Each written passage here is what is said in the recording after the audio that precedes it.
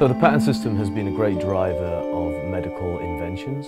We've seen some terrific discoveries and inventions in the medical space, but as we've evolved in the system, I think we're starting to see, and as a lawyer who's practiced in this area, we're starting to see a lot of strategies that are played by pharmaceutical companies in order to maintain their monopolistic hold or their exclusivity hold over a particular product. And what they do is they ratchet up a number of patents around a particular product in order to prevent competition from getting in. And we all know that once you have competition, prices drive down. There's a number of studies that show prices can drop well below more than 50% if you get competition in the marketplace sooner. So the idea that companies want to do is to basically prevent that competition from coming in earlier. And also, and then the other argument of that is are they then really inventing new things? Because what they do is they hold on to the marketplace as long as they can on the existing product. They extend the franchise out by using patents, sometimes with the potential of holding the market for 40 years unless litigated. And we all know that litigation doesn't solve all the problems. And we've seen that in a number of the top-selling drugs in the United States. We've done studies as an organization where we have seen price hikes between 2012 and 2016 on the top 12 selling drugs in the United States of 68%.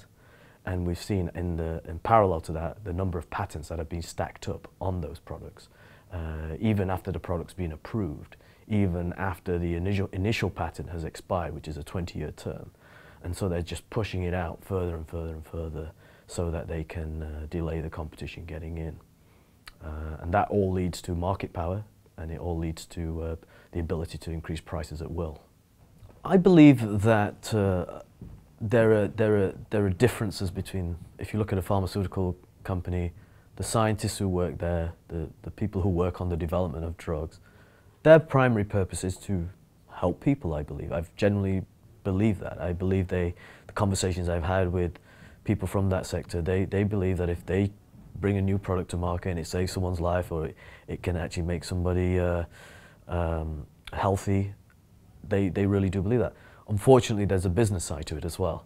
And so what you have is, for every scientist, you have probably 2 lawyers who are watching over them, saying, okay, how can we extract a patent out of this, and to make sure that nobody else gets in there. And so what we have is then you have particularly the pharmaceutical market, there's an argument that it's become overly financialized in terms of its investors who drive what companies do, rather than maybe the initially intended purpose was to deliver health products and to help make people not have to become ill and stay alive. And I think some of that has got lost in the process as pharmaceutical companies now really start to look at their bottom line and their shareholders and what the investors want, rather than what their original purpose was to help people become healthier. And I think that the bargain of that has tilted more towards a financialization of things, rather than thinking about health first.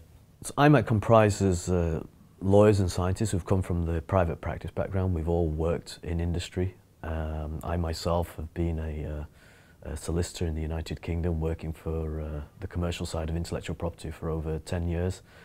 And we've taken that knowledge to apply it in a public interest way, whereby we look at, particularly in the pharmaceutical industry, how do pharmaceutical corporations strategize their patent filings in order to get the maximum protection.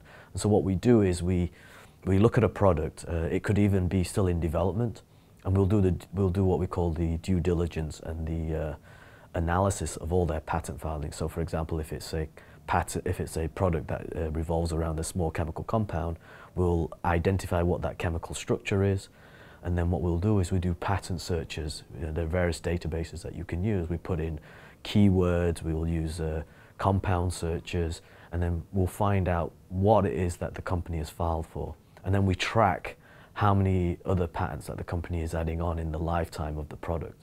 And that way we build up a sense of what is their entire portfolio around that particular product. And that then gives us a sense of what their strategy is, what potentially is the new version of the product that they may be lining up, so that what they do is typically products these days in the pharmaceutical market, they're on the market for 5 years and then they'll switch it out to the next version of the product. And these patents usually tell you what's coming down the line. So then, and we use that essentially then to make decisions, and often at the behest of organizations such as Doctors Without Borders, who want to get access to these products, but they say, you know, the patents are a barrier, the prices are too high. And then we'll investigate the science behind them as we're doing these analysis. And what we realize is many times that the science behind it is not new. And then at that point, we decide whether we want to challenge those patents in order to remove the barriers so that competition can get in earlier. And by doing that, then we get generic competition in earlier if we're successful, and prices drop significantly. And we've achieved that in various ways. For example, in India, we've been very successful with the HIV drug Kaletra, which was a product owned by Abbott Laboratories, now AbbVie.